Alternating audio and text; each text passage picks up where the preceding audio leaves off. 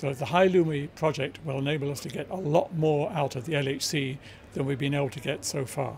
It's going to enable us to probe much deeper into the history of the universe, look at very rare processes, and study particle physics in much more detail than regular LHC. Well, the plan is, first of all, to run the LHC for about 10 years, up to 2025, with increasing performance. And then to do a big step, which is called High-Luminosity LHC. Why it is called High-Luminosity LHC? We will increase by a factor 10 the number of collisions produced by LHC, which is a lot. It's like to be in this room and instead to be illuminated by a bulb of 100 watts, very suddenly you turn on a bulb of 1,000 watts, 1 kilowatt. You have a lot of light.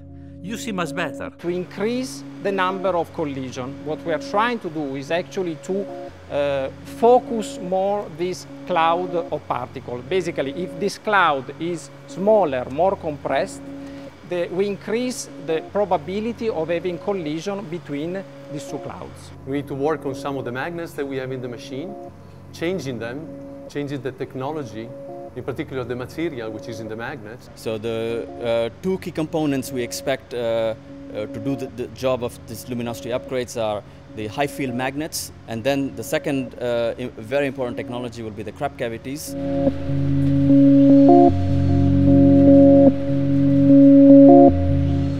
So crab cavities are RF equipment that will so-called crab the bunch of the particles.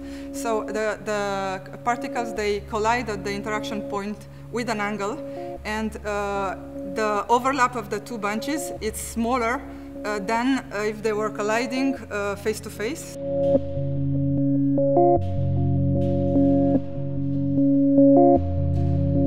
Two construction sites, one at point 5 in France and one at point 1 in Switzerland. This is the Swiss site. We're going to build 5 surface structures, an electrical building, then also a ventilation building, the SD building which gives access to the shaft, a building to house compressors, and a cooling tower.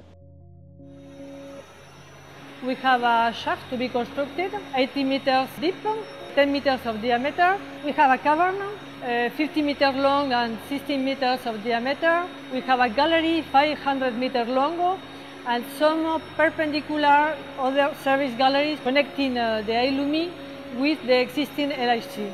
We are like the people that are building up the ship with which Christopher Columbus will discover America. No ships, no new land.